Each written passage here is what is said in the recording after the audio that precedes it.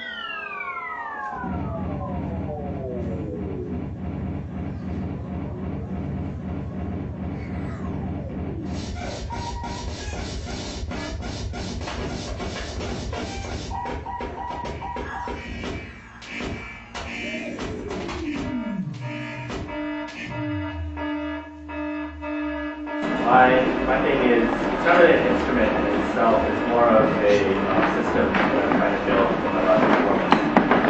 The system is that I use the turntable as my sound source, and then I have a computer sample that and sequence that, constructing a piece on the fly real time. I've been developing both on the programming side with Max MSP and also trying to build new ways to get sound out of the turntable. And so I started building my own stylus with needles. And this is one of them. It is a pickup mic.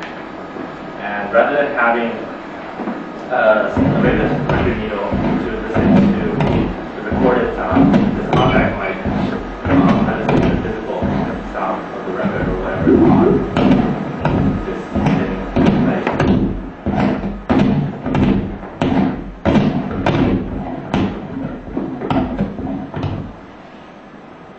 So by creating a plate like this that has magnets, I kind of have a rhythm machine, because every time the piezo mic rolls over it, it'll have a physical sound.